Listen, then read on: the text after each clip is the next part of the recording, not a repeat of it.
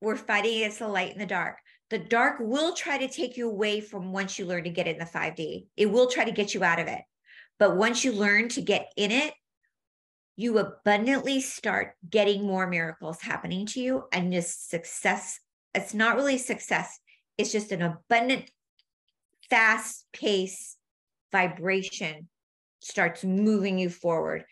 So basically, you really don't have to do much to get things to start happening for you. You could basically just sit where you are and do your prayer and do your meditation and do your journaling and write down the intentions of the things that you would want to happen, and do things of service and help people, and things start vibrating towards you naturally, that the energy of the omnipresent wants for